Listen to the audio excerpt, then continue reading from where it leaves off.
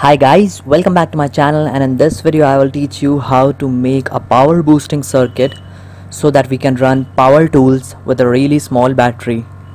So guys, for making this circuit I have used 4 capacitors, 3 of which are rated at 450 volts DC at 3300 microfarad, and the blue one is at 1400 microfarad rated at 450 volts DC.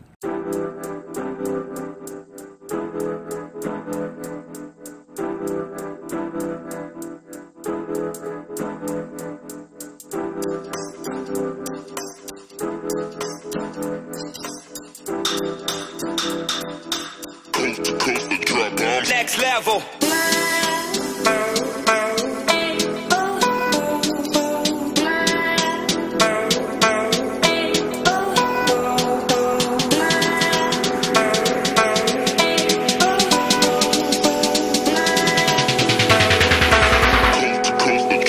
Next level.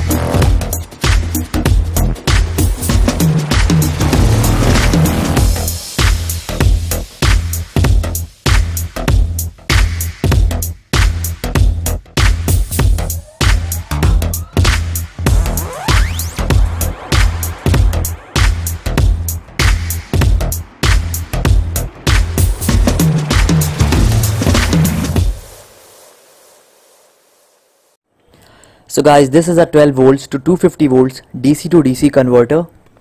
Although the output voltage is unregulated and is directly proportional to the input voltage and can reach beyond 1000 volts. So guys, I'm using a 12 volts mini battery pack that will drive the 12 volts DC to DC converter. The capacitor bank has been connected in parallel.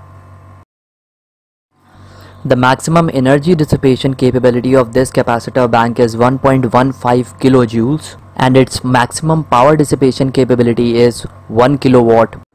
Irrespective of the fact that the bank is connected in series or parallel. Note that less number of capacitors means fast charging, but it also means fast discharging. So guys, now I'm going to use a multimeter to check the output voltage of the converter after I connect the 12 volts battery pack. As you can see guys, the output voltage of the converter is around 450 volts and will increase with the increase in DC input voltage.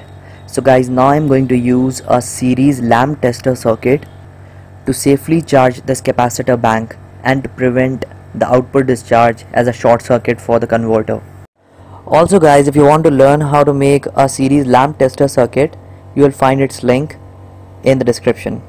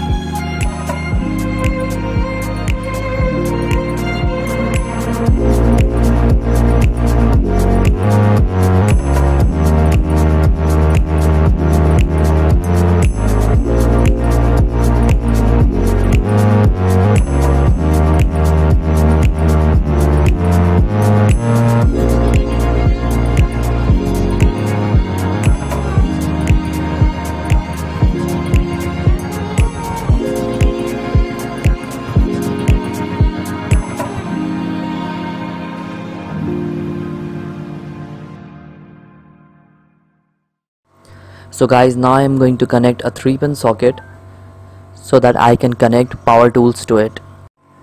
First I am going to show you if my drill machine works by directly connecting it to the converter box.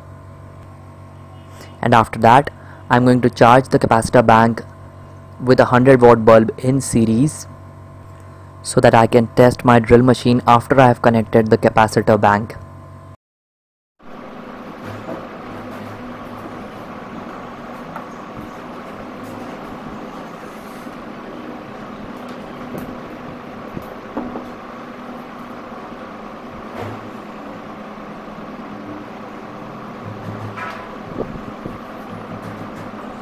So guys, as you can see that the drill machine is not working when connected directly to the converter box without the capacitor bank, and the overload indicator light is glowing. So guys, now I'm going to test it with the capacitor bank connected in the circuit.